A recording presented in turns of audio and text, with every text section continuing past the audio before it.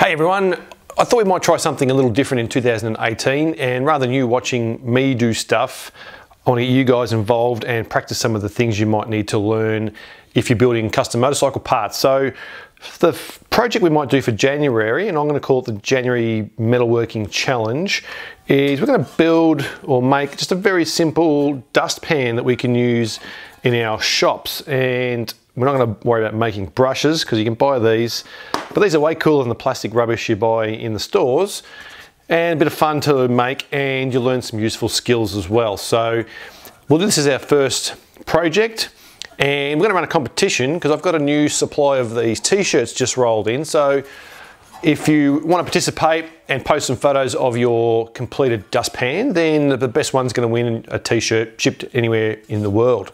So watch the video following my intro here, which I'll run through the build process in a bit of high speed just to show you how I put this together. And if you're interested, then jump over onto the Facebook group and post your photos there. There'll be a link in the description box below or in the text somewhere around the video to let you know how to get in there. And at the end of the month, we'll pick a winner, get a t-shirt.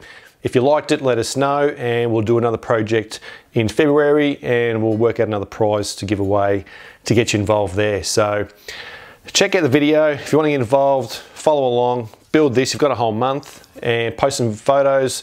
Let us know what you think. Cheers.